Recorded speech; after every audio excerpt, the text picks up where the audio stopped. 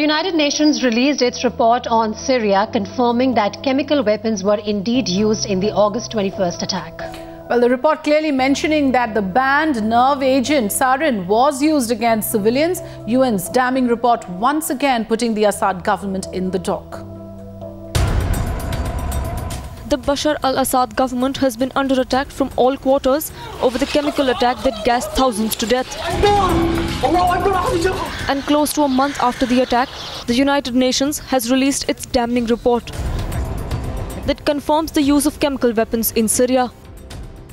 It is the most significant confirmed use of chemical weapons against the civilians, the worst use of weapons of mass destruction in the 21st century.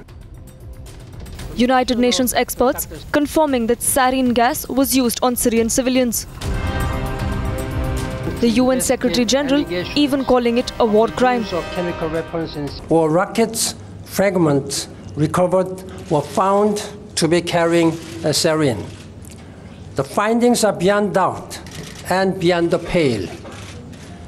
This is a war crime. But even as the UN said that there was convincing evidence of the use of chemical weapons, they made it clear that their motive was not to find out who was responsible. We are expecting this report to give more detail about what actually happened there, since the situation is still very fragile in the whole region. Assad has been denying use of chemical weapons on his own men. But the damning report of the United Nations nails his lies. Bureau Report, Times Now.